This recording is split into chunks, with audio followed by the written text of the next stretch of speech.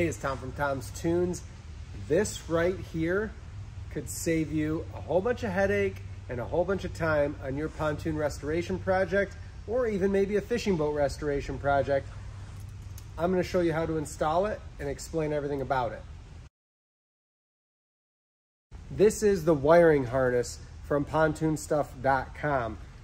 This has all of my electrical and accessories. It's ready to plug into a battery and then to run up to a dash, plug into a PontoonStuff.com switch panel or another aftermarket switch panel, or even to your existing boat switch panel, but with all new electrical wiring. So you could make your own harness.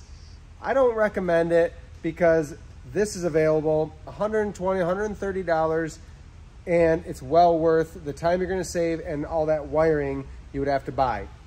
When we look at this, it's in a bundle. You're just gonna take the electrical tape off to open things up. What I wanna find first is this white plug. There's a pigtail on here. This can unclip and plug right into a Pontoon Stuff harness, or as you've seen in some of our other videos, I can use these leads to splice into an aftermarket switch panel, even from Amazon. I'm gonna take that first and I'm gonna pull it out. As I get down here, it's going to split. So if we look here, there's my pigtail. That's eventually gonna go to the console, and then things split.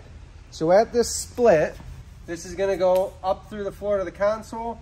Our split happens, and we have a gray with a black, we have an orange with a white stripe, a solid black, and then a gray with a green stripe. This section is gonna go forward. The reason being forward on the boat or to the bow. Reason being is my orange with a white is a horn. So if I want my horn up in the front of the boat where it's loudest, projecting forward, I can run it up there. My gray with a black is for docking lights or headlights. My gray with a green is for my front navigation lights or my running lights. And then this big solid ground is gonna split up there, and that's gonna be my common ground for all those accessories. With my harness or my pigtail pulled, I'm gonna go ahead and pull that bundle of wires that I just explained free. And what you're gonna find is that part of the harness comes to a bundle and splits again. We have a short side with all those same colored wires. However, this time I have a corresponding black ground wire to each of those. That's gonna stay on my starboard side or my driver's side, console side, if your console's on the starboard side of the pontoon. The other one keeps the same colored wires. It's gonna drop the horn wire, and we're just gonna have navigation and docking lights with a pair of ground wires. That's a longer one so that it can extend across the bow of the boat to light the port side. So I'm gonna take these wires and I'm gonna go ahead and run them right underneath. Your pontoon boat might have holes in the cross members. In this case, we have a nice M bracket. We're just gonna lay them right across the top of the pontoon. They're sheathed, they're protected. We could add a corrugated tubing if we wanted to, but I know that my big pigtail plug is going to go with all of my steering cable, ignition harness, shift throttle cables. That's gonna stay here, so I can even lay that across just for the time being. And then I'm gonna take my front wires and I'm gonna go ahead and run them right up through.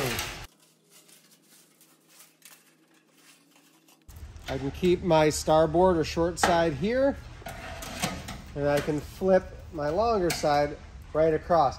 This boat is gonna get a little front deck, and it's not a big deal if I need to pull this back through and chase it across here rather than here. Not the end of the world, but I like to lay it in and at least get a start. That's run across. The front of the boat is done. We have whole videos on wiring all of your navigation lights, your docking lights, your horn on our channel. Look those up if you need help there. But all of these wires with grounds are ready to be paired up and wired to accessories on your boat. We come back, that plug stays where the console is going to be in between these cross members. And then I have a lead of wires that goes to the back of the boat. Starting with the first one's shortest is a gray with a blue stripe and a black ground wire. That is for my anchor light, my stern light. It's going to go up, in this case, to a bimini. If you need to extend it farther, you could splice in and run a red-black or the same color wire to the back of the boat if need be. In this case, it's going to get tied into the bimini, and it is going to be back a little bit farther. So we're just going to run it through a couple cross members and leave it hang. The rest of the stuff that's going to the stern of the back of the boat is a big 12 gauge ground wire that's black. That's eventually going to hook straight to the battery. We've got a big 12 gauge power wire that's red that's going to hook to the positive post on the battery. And then we have this brown with an orange stripe.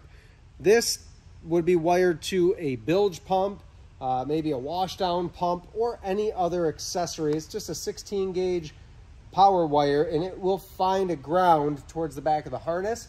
That could be used for a number of things, but it's really indicated by the color for a live well or a live well pump. That would be on the back of your pontoon, right down at the bottom on the bracket. That's why it goes to the back.